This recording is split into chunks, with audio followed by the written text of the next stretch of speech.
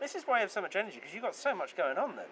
You're constantly moving, you're constantly... Pretty much. Well, as I said, you know, what keeps me going is the fact that I've been able to enjoy such an incredibly interesting and diverse career in the yachting industry, and I've been able to do so much good. This industry does so much for so many people. You know, we create beauty, we create technology, we create jobs, we create opportunities, and we bring new money into the world. What we create in the yachting business are things that did not exist before. And we allow people with the means to own one of the most expensive luxury items in the world to be able to live their dreams. And we are all able to benefit from that. So the yachting industry is something that I take my position in it very seriously as something that needs to be protected and taken care of, because there's hundreds of thousands of people, there's billions of dollars all over the world that depend on what we do. We can't do it without the yacht owners that make it all possible. You know, they're at the top of the feeding chain. So all of us are cogs in that machinery, but it's something that I really take seriously. And of course, more recently, I've been involved in a lot of humanitarian work.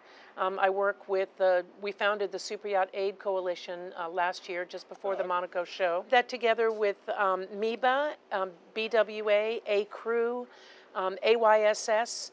We have about 80 businesses that have joined now. We've raised hundreds of thousands of euros. We've sent over 300,000 tons of material down to the Caribbean. Over 60 yachts have participated in it, a large number of commercial ships and airplanes. And we're looking to carry that mission forward to help the people that live in the coastal areas that we are able to enjoy and participate in, that maybe don't have the good fortune that we do that work within the industry. So establishing the Super Yacht Aid Coalition, working together with our operational partners, Yacht Aid Global, has been yet another thing that I'm really proud of and that I think is so important. We know that in business you call it corporate social responsibility. I call what we do yachting social responsibility.